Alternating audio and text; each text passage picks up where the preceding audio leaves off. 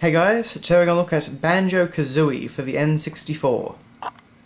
And because it's an N64 game, and most of my N64 games are in rather abysmal condition, I apologise in advance for the quality of the box. It's not the worst I've seen, but it's not particularly good either. As you can see by the G rating down there, this is the Australian PAL version of the game. So we've got the great front cover. This is pretty much the same as the American one. So we have Banjo, Kazooie, Grunty, some of the enemies from Mad Monster Mansion, Jinjo, Jiggy, Mumbo. Now we've got Bottles, the Chimp, the Dragonfly, Mumbo's Hut. There's tons of stuff going on in this first image. And, you know, all the renders are really great, really high quality for the time. And of course, for those who don't know, this was made by the one and only Rareware. Up here you can see originally this sold for $80. Then someone else bought it from a place called the Game Shop for $45. And then I got it from a garage sale for I don't know how much. So yeah, that's basically the game's history. It's been through a few hands. On the sides here, as for all N64 games, we have a Jinjo down there in Gobi's Desert for some reason. We have good old Grunty on the side.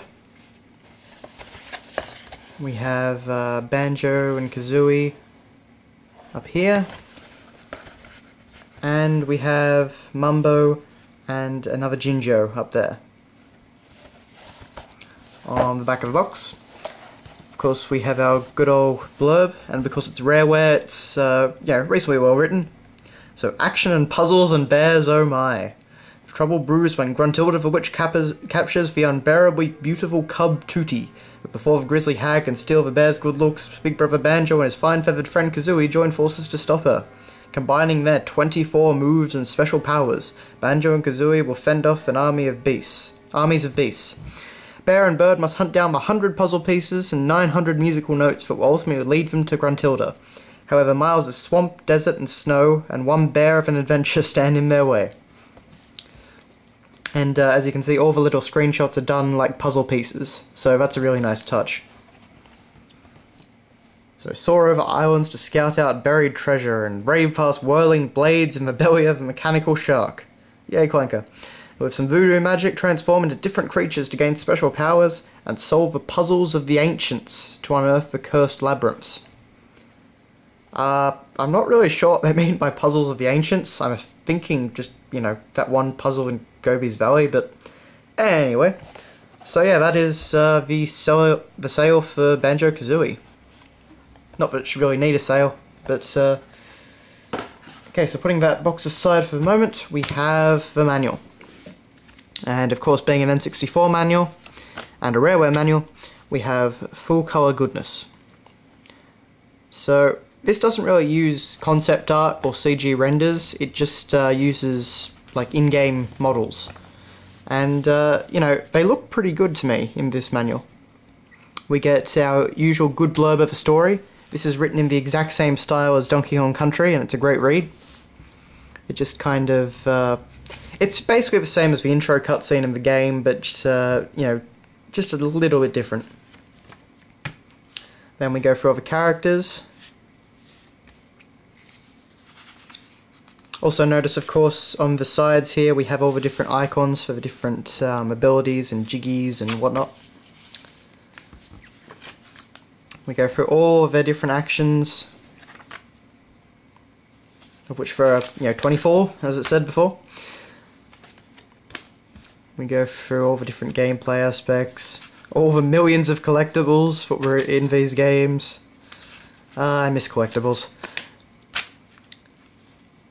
Features and switches and molehills and Mumbo's Hut.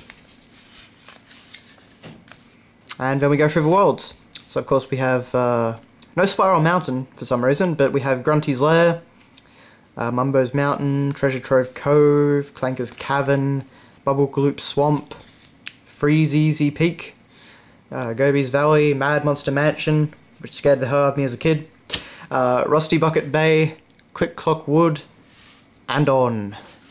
That's pretty much all of them. And then on the notes page we have a background from Mumbo's Mountain.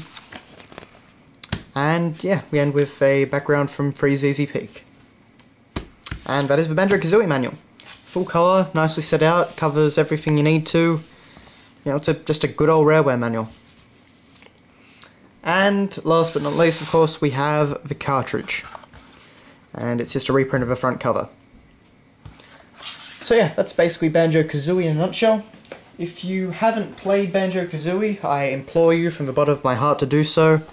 Not only is the gameplay brilliant, and you know, it's one of the greatest 3D platformers ever made, but I mean, the writing was fantastic.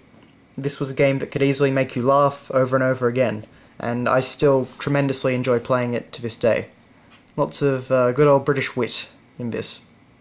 But anyway, so thanks a lot for watching, guys, and see you later.